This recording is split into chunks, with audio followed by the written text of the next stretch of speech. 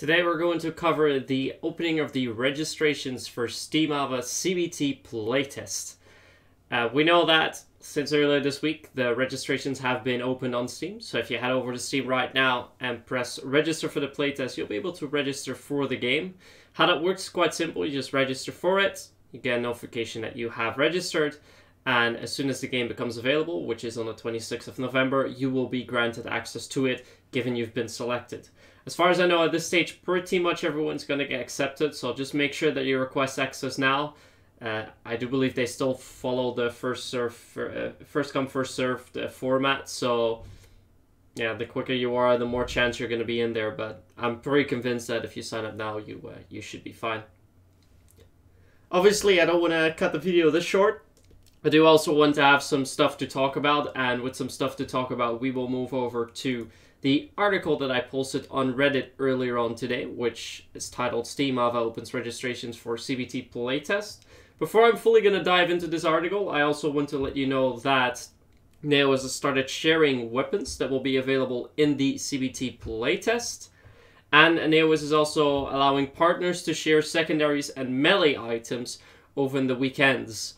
So quite a few items have been shared already. The weapons directly shared by Neowiz are the M4A1, the FRF2, and the MP7A1, which will be available in the CBT playtest. Another weapon will be announced on Tuesday.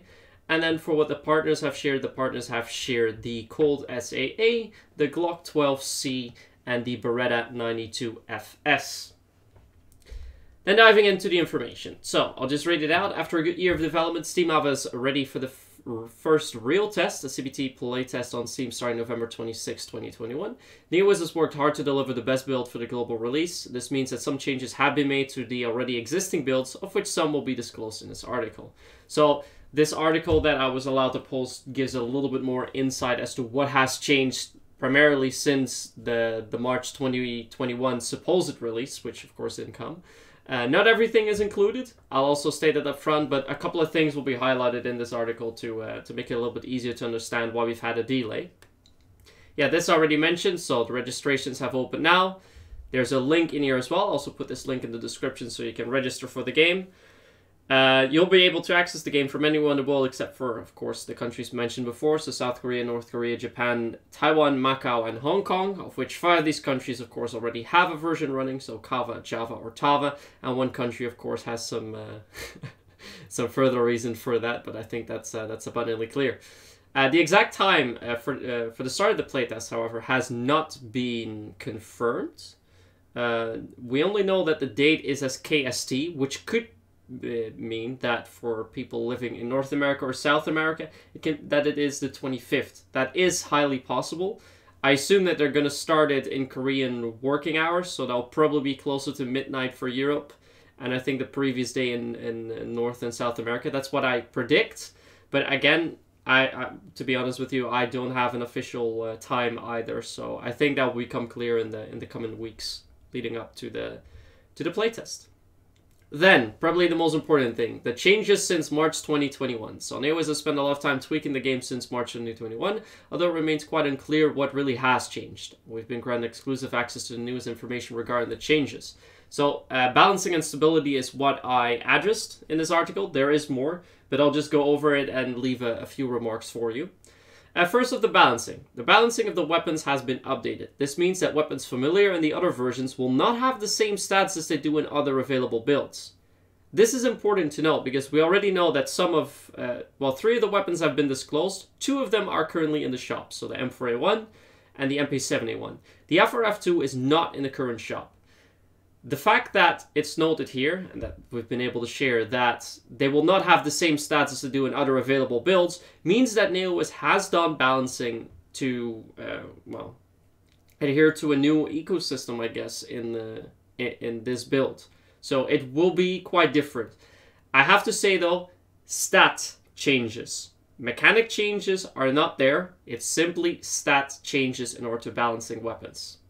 So, reason for that, Neowiz wishes to start fresh in order to make the weapons relevant again, starting with some of the most iconic items like the FRF2 and the MP7A1.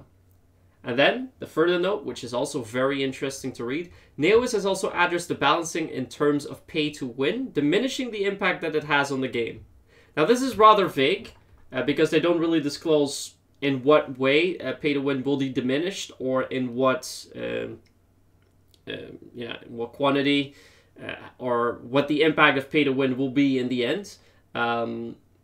Neowis, for now, refrains from making more comments on that. I'm also not allowed to make more comments on this matter. All I can say is just look for pay-to-win elements in the playtest, the CBT playtest, so you have an idea of what this exactly means, if you can spot them or if you cannot spot them, and what this might mean. Then stability. Through thorough testing, it became clear that there were some stability issues leading up to the March 2021 release. These were fixed in time, but Neowis has taken the time to further improve the stability of the game. What this means for you as a player is that you should be able to enjoy the game on both new and older machines. This also gives some more insight as to what was happening leading up to the 2021 March release. There were some issues with the game-breaking issues with the game. Neowis was able to fix them in time, but also mainly because of all the feedback that was coming in terms of balancing. So the two things we've already addressed before. Neowis decided to delay the game. So this is the reason for that. So people that were wondering like, hey, why are they delaying the game? What is going on? This is the reason why. And I think, even though you don't know the full extent of what really is changing, this should hopefully help to give you some more information on that. And then lastly, the final notes to every aspiring content creator. Make sure to join the partner program for AVA at the link. Neowis will be providing several perks for partners, as well as hands-on access on upcoming information. Also make sure to stay up to date via the following social media channels, for which we have a website, a Twitter, a Facebook, a Discord, and for Chinese users, a Weibo and a Kalea, which is like the Discord in China. That's all that I wanted to address in this video. Make sure to head over to Steam and register for the playtest if you haven't already. And I'll be looking forward to see you in about 5 weeks from now. So, see you then.